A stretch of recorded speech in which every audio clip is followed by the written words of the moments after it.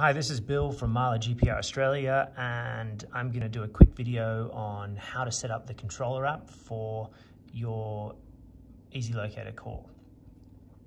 I'm going to assume that you've watched the previous two videos that I made which outline how to put a SIM card into the FZ-A3 for the hotspot capability, and also how to connect your tablet to your Easy Locator Core or GX antenna. So I'm in the the controller app right now, and we can see that the Easy Locator Core is connected. We've got two battery symbols which indicate how much charge the antenna has.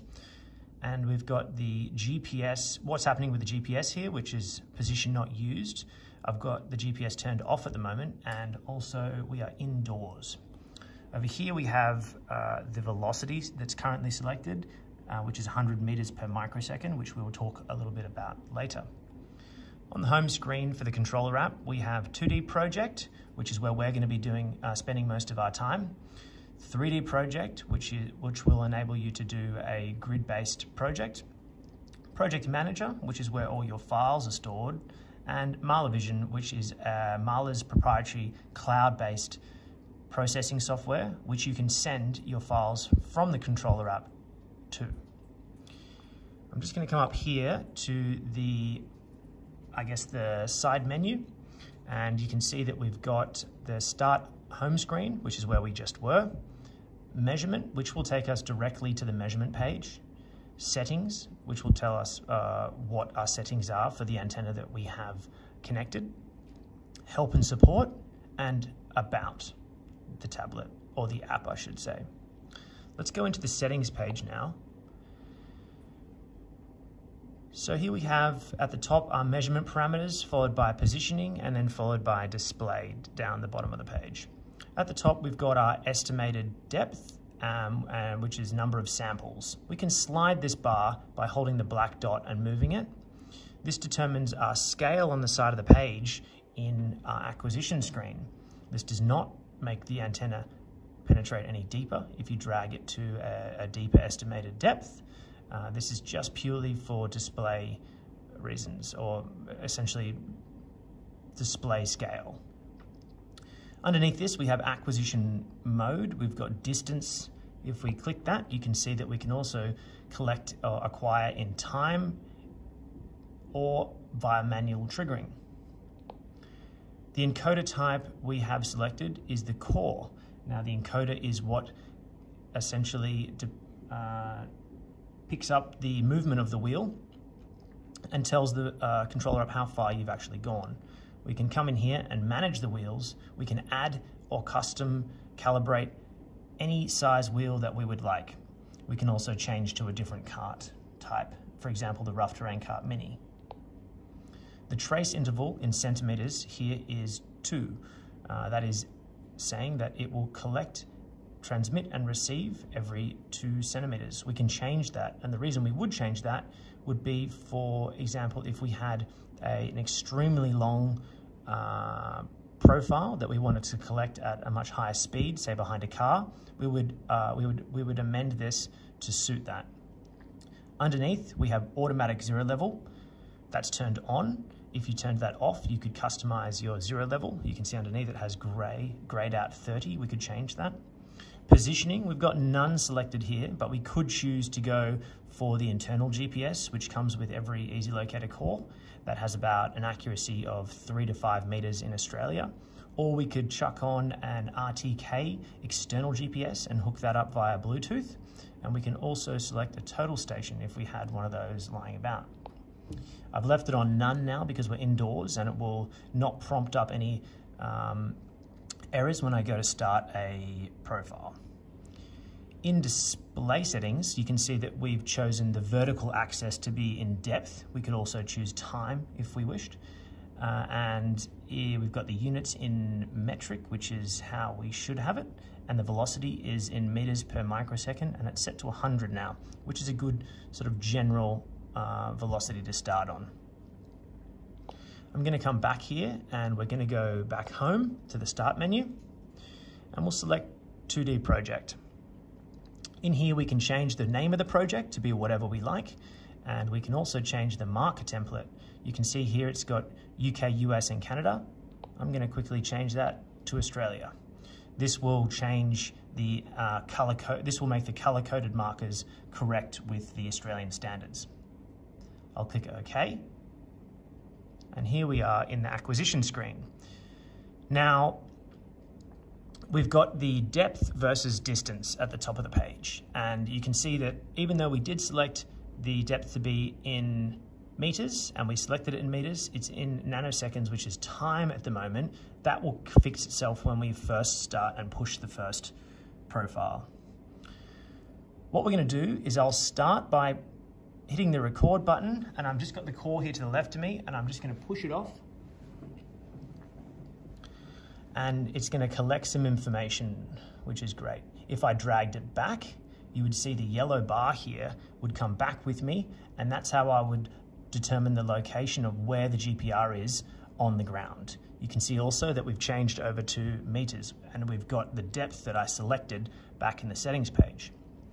Now, if you look over here on the right, we'll pull out all our menu options and we can start messing about with the data.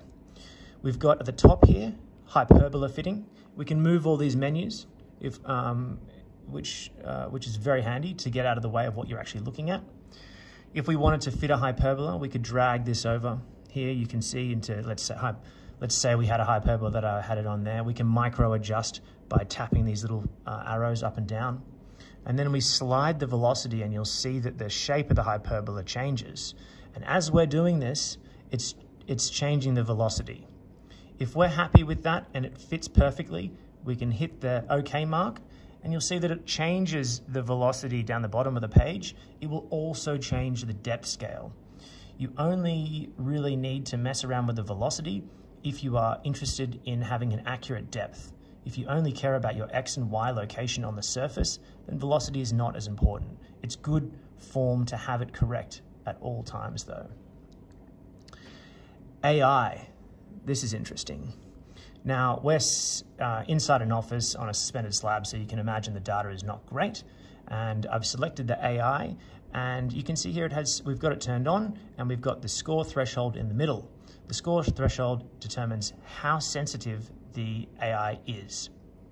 If I drag this down, you can see that it will start bringing up everything that it believes to be a hyperbola or an anomaly. If I bring it into the center, it will only pick stuff that comes up, which is very confident with, which is aligned with what you would see in the data. I say to people, you should just leave this on and then calibrate it as you use the machine more. And when I say calibrate, I mean adjust the score threshold to be in line with what you're picking, because that is generally, it generally helps to have it just sort of confirming what you have there. It also might pick up stuff that you didn't see, which is helpful. Okay, into the filter menu, which is going to help change the look of the data. Now we've got gain, contrast, BG removal, which stands for background removal, and auto gain. Now right now we have auto gain turned on. Now what that's going to do is it's going to turn off your gain functionality, and it's going to make it so when you adjust the contrast, it automatically brings up the gain to suit. So if I bring this up, you'll see that it will also turn up time gain. And the reason I know that is because I can see that the deeper data has been made more apparent.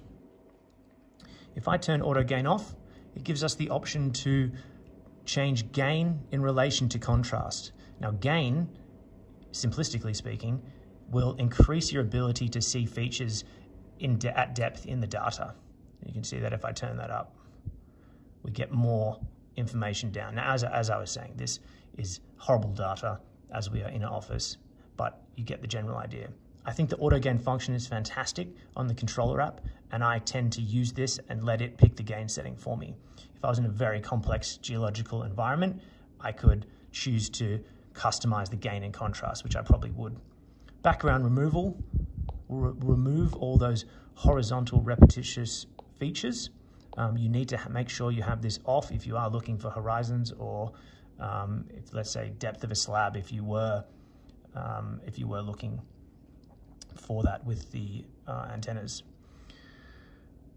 I'm going to get off this now, and I'm going to come down to marker type. Now, as I said before, I might jump down to marker colors first, because if we select through the colors, you'll see that they are in line with the Australian standards, which is orange being electric, white comms, blue water, yellow gas, and so on. So if you select that marker here that you want to put into the data, it will remember that. So let's say we choose gas. I'll exit off here. I'll come back to marker type. It's already selected the gas one there. We can change it, but I'll just leave it. Let's put a marker in the data. I've found something great. I've put the marker in. I'm trying to identify it as gas, or what I believe to be gas. Now, if I click this marker, you'll see it'll give me a lot of information. It gives me a horizontal output from the side of the marker, illustrating the depth, and it also gives me a vertical line, which indicates the chainage. We can also change at the top here the ID of the marker. We can put any annotations that we wanted to in here, and we can also micro move it, which is similar to what we can do with the hyperbola fit, where you have the arrows that surround it. We can delete it. We can set the depth. Now, setting the depth is by far the best way to change the velocity to be the most accurate it can be. If you had a pothole next to a line that you just took and you could measure down to the hyperbola or to the anomaly that you're looking at, then you could set the depth here of that known marker, which is fantastic. You can also choose to hyperbola fit off this marker, which is great because it chooses the absolute, it fits the hyperbola directly to the marker, so you don't have to mess around moving it. So that's a great feature there. You can also remove the marker if you're not happy with its location. I'm going to exit off here, and I'm going to click on the screen, and I could continue locating now, or I could stop my profile by pushing this stop function here, and then I could continue locating. So this is a brief intro to the controller app, and if you have any questions, feel free to contact Marla GPR Australia via email or via phone, and I'll put both those contact information in the description. Thank you very much.